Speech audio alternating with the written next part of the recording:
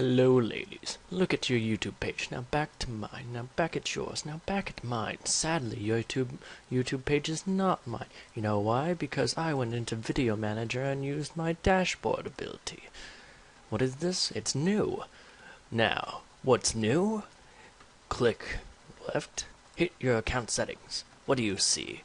User upload defaults. Now, this is beneficial for anybody who wants to be awesome. You can upload your videos. You can have your video choose to be public, unlisted, or private before you even upload.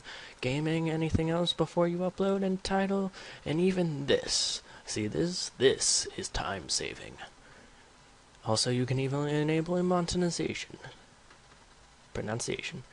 How do we show edit suggestions? Who cares? Now, let's go back. This is your YouTube page, and this is mine. However, this is me uploading a video to my YouTube page. See how I didn't have to type this in? However, it's still uploading, so it looks like I might have just typed it in?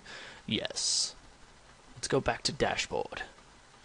Now, as you can see, it shows analytics, which are basically how your views have done within the past 30 days.